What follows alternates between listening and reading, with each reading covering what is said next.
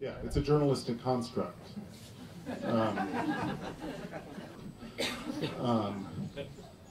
In many cases, I hate their work. In other cases, I wonder why their work is getting so much attention. It seems like it deserves less. And then in other cases, I feel like here's excellent work that's not getting enough, but that's rarer. You know, it comes down to individuals.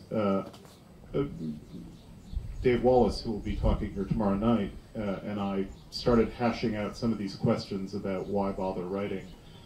Already in the mid-'80s or the late '80s, we were writing letters back and forth. And so I feel a real strong sense of community and bond with a couple of friends. But that's not a generation. That's like my camp or the camp I belong to. And there are other possibly enemy camps. Or if not enemy camps, then at least camps where they don't speak my language.